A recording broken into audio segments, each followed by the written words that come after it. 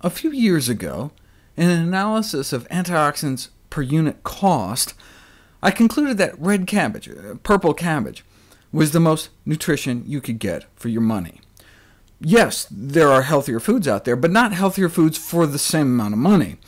I encouraged everyone to always make sure they have a purple cabbage in their crisper to slice off shreds to put in whatever they could, last for weeks, cheap, convenient, and one of the healthiest things on the planet. All still absolutely true.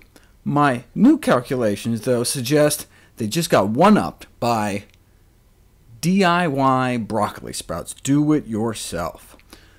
Broccoli sprout seeds start out like this. You can buy them online or at your local health food store in bulk for about $20 a pound, but that makes about 75 cups of sprouts. So it comes out to be about 25 cents per cup. And as we saw before in terms of sulforaphane content, that's equivalent to eating about 27 cups of broccoli. So that's like going to the store and buying broccoli for a penny a cup. Even purple cabbage has got to give it up for broccoli sprouts.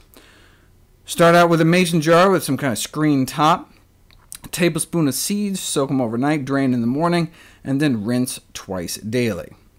So day 2, day 3, day 4, and then you can enjoy the bounty.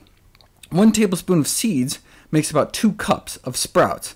Since it takes 4 or 5 days, though, sometimes I'll have 5 jars in constant rotation. Can be in the middle of the winter, and I'm growing my own salad. Every day you get cups of fresh produce for pennies without ever having to go to the store.